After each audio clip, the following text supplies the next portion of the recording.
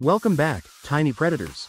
Today, we're diving into the microscopic world of one of the most notorious parasites known to humankind, Entamoeba histolytica.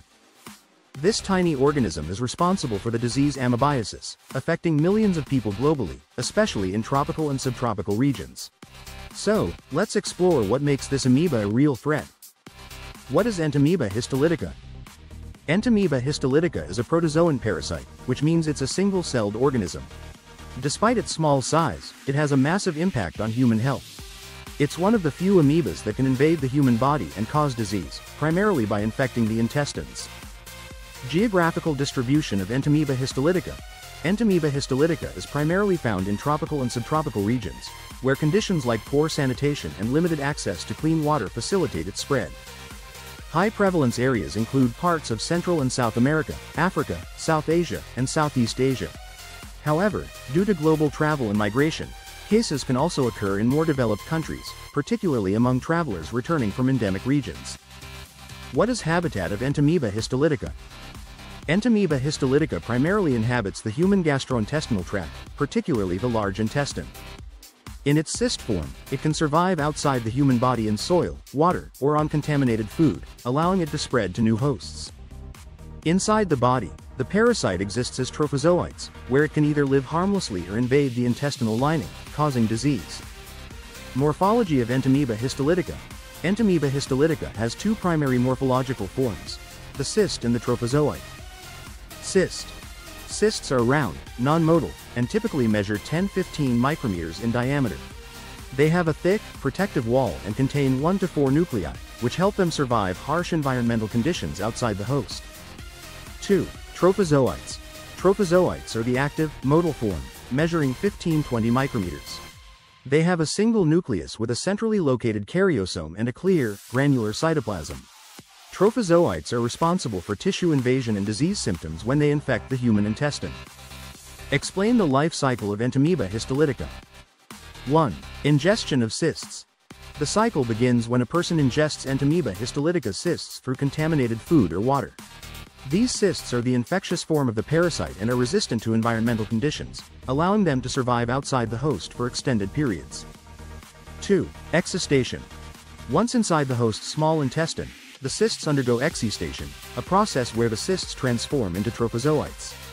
During excistation, each cyst releases multiple trophozoites. 3. Trophozoite stage. The trophozoites are the active, motile form of the parasite. They move to the large intestine, where they can have two potential outcomes.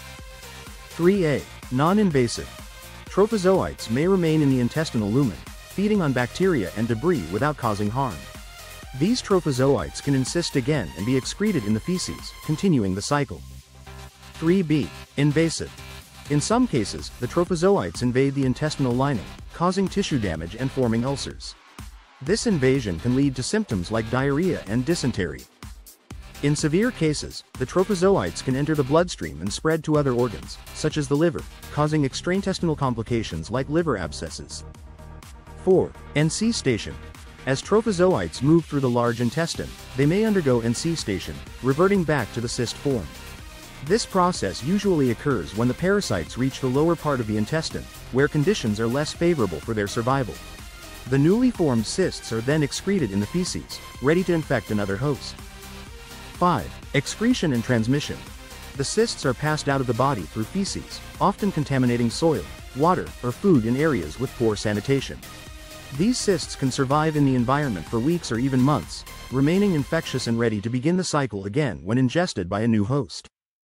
How Entamoeba histolytica causes disease, pathogenicity in human being, and what are the symptoms? 1. Invasion of the intestinal lining. After excistation in the small intestine, the trophozoites migrate to the large intestine, where they adhere to the epithelial cells of the intestinal lining. The trophozoites produce enzymes, such as proteases, that break down the protective mucus and the epithelial cells themselves, allowing them to penetrate the intestinal wall. 2. Formation of ulcers. As the trophozoites invade deeper into the intestinal tissue, they cause cell destruction and inflammation, leading to the formation of ulcers, also known as flask-shaped ulcers, due to their characteristic shape.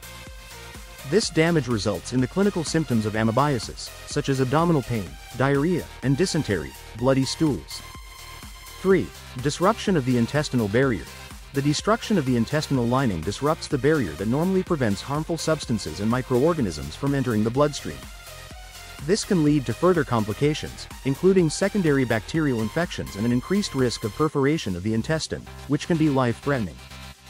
4. Spread to other organs. In some cases, the trophozoites can enter the bloodstream and spread to other organs, most commonly the liver. Once in the liver, the trophozoites can cause the formation of abscesses, which are collections of pus resulting from the body's immune response to the infection. Liver abscesses can cause severe pain, fever, and other systemic symptoms.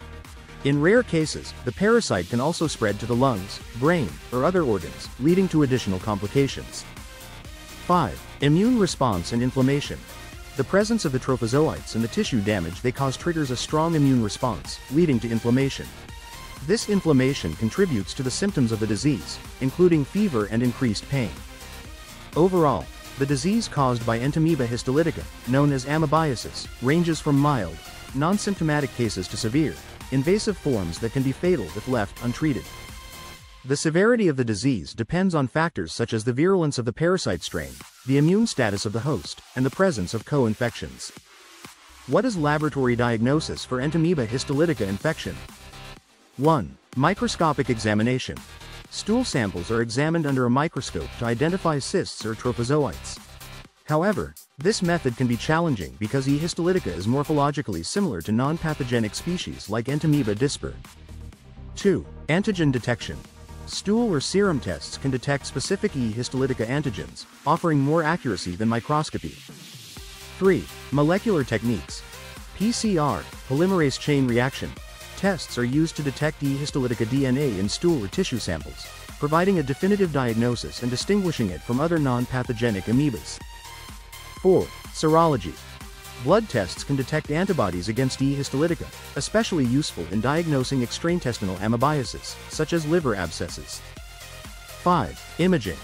Ultrasound, CT, or MRI scans can identify liver abscesses and other complications in cases of invasive disease. What is the treatment for Entamoeba histolytica infection?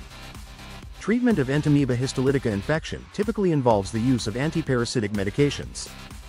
1. Metronidazole or tinidazole. These drugs are commonly used to treat the invasive form of the infection, targeting the trophozoites in the tissues and reducing symptoms. 2. Luminal agents. To eliminate cysts in the intestine and prevent recurrence, a luminal agent like paramomycin, iodoquinol, or diloxanide furoate is administered after initial treatment with metronidazole or tinidazole. 3. Surgical intervention. In rare cases where complications like liver abscesses do not respond to medication, surgical drainage may be necessary. How to prevent Entamoeba histolytica infection? 1. Improve sanitation. Ensure access to clean and safe sanitation facilities to prevent contamination of food and water with fecal matter. 2. Drink safe water. Use filtered, boiled, or bottled water to avoid ingesting cysts. Be cautious with ice and unboiled beverages in areas with poor sanitation. 3. Practice good hygiene. Wash hands thoroughly with soap and water, especially before eating or preparing food and after using the toilet. 4. Cook food thoroughly. Avoid eating raw or undercooked food, especially in areas where the parasite is prevalent. Cook meat and other foods thoroughly to kill any potential parasites. 5. Avoid contaminated food. Be cautious with street food and raw produce. Wash fruits and vegetables thoroughly with clean water or peel them before eating. 6. Educate and promote hygiene. Public health initiatives and education can help raise awareness about preventive practices and improve community hygiene. Conclusion. Entamoeba histolytica may be small, but its impact is enormous. By understanding how it spreads and how to protect yourself, you can help reduce the risk of amebiasis. So, stay informed, stay healthy, and thanks for watching. Don't forget to like, share, and subscribe for more deep dives into the world of pathogens.